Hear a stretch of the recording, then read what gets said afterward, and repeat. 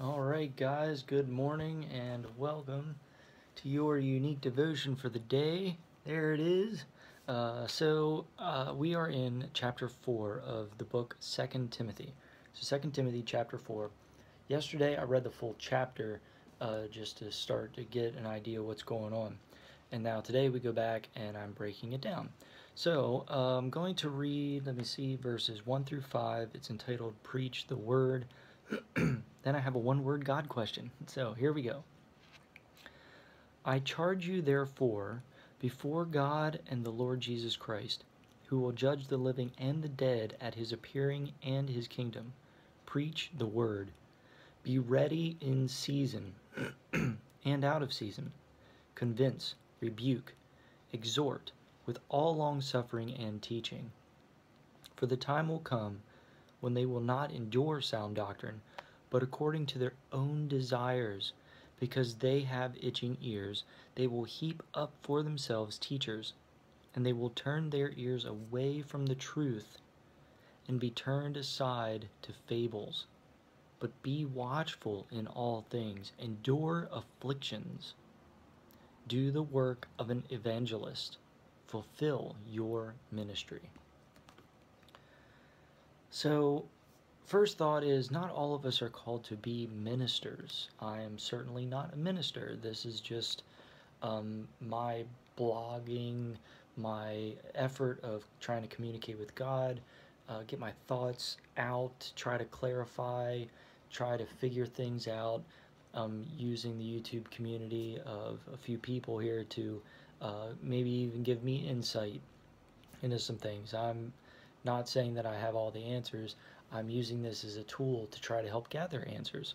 And hopefully, sometimes I say some things that help others to jog their mind towards answers. But I always appreciate and encourage the comments, especially if you feel that I need some clarification, because I only have my perspective.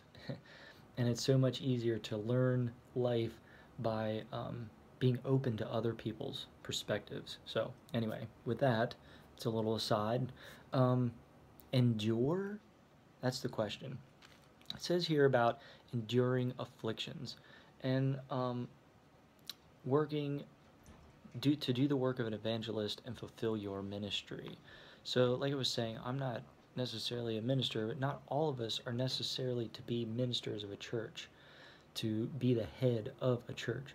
But we all should be, to some degree, ready and willing to share our story of what God has done for us, of how we have seen Christ work in our lives and how our lives have changed. Just noticed my water cup is in the way. Okay, so um, today I'm just going to look through the day and see, are there areas where I'm struggling, but I just need to endure through them, because every day is not a perfect day. We live on planet Earth, and it could be something as it's raining and it brings you down. But if you endure it, the sun shines and you realize that the rain was needed to make flowers grow, to wash things off, to clean things up. So it's through that enduring that you see the beauty. But there may be other struggles. maybe maybe you have an affliction, a sickness, an illness, maybe just a head cold or allergies right now. Enduring through that and seeing where God is working in your life, and something that it just seems like He's not doing anything but making you feel sick. There's always an upside, even though it might be difficult. But even if you don't see the upside, there's something to be said for enduring through it with minimal complaining. um, maybe you're laid up in the hospital. Maybe you've got something really bad going on. Maybe you're going through divorce. Maybe you just dealt with a death in the family or the death of a friend. I know some coworkers that just dealt with that. Enduring through the struggle and the pain. So there's some big things in our life that we can maybe work on enduring through, but there's also some little things, just dealing with normal work struggles, of things not quite going the way you want. And they're actually very simple compared to the ones I just described, but they still have a certain level of enduring that needs to happen in order to work through that. And when you're on the other side of that enduring, sometimes you don't necessarily learn anything from it. It's just the fact of that you are working through it.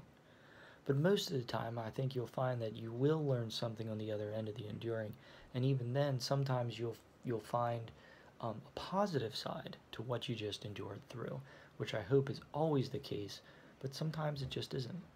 So on that note, I hope that you work on enduring life today. If you need to, unless life is peachy for you, then that is completely awesome. I'm glad you are on that page, and I hope that God gives you all the blessings you deserve, even more so, all the blessings you don't deserve. Have a wonderful day, and I will see you tomorrow.